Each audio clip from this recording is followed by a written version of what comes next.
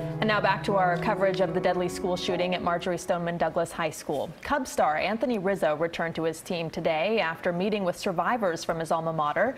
CBS 4 sports anchor Jim Barry is here now with more on how the shooting has touched the sports world. Jim. Rudway, Anthony Rizzo is back in Arizona, but his heart remains in Parkland. And the same is true for local sports teams who have shown their support in a myriad of ways. I went to Stoneman Douglas.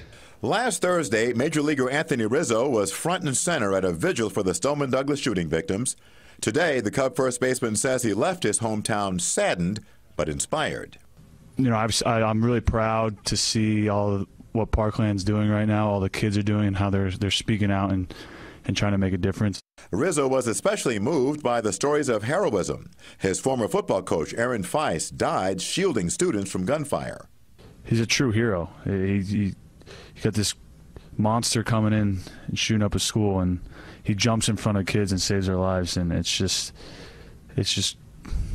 you know, it's sad, but it's just, I hope he, you know, continues to be recognized for that. Miami Dolphins special teams coach Darren Rizzi was equally moved. He quietly passed the hat at training camp and raised more than $17,000 for Feist's family.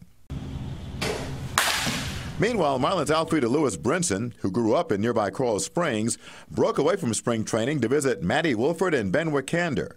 Both remain hospitalized from gunshot wounds. Those kids are warriors.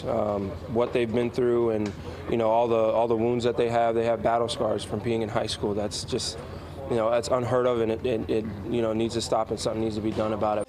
The University of Miami this weekend showed its support for Stoneman Douglas. The basketball team wearing T-shirts, while the baseball Canes sported MSD stickers.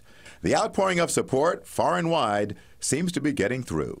With all the, you know, heartache and all the pain that they're going through, I was glad to, you know, put a smile on those kids' faces. Brinson says he went to the hospital to give the recovering victims a boost. He left feeling like he was the one who got the lift. I'm Jim Barry, CBS 4 Sports.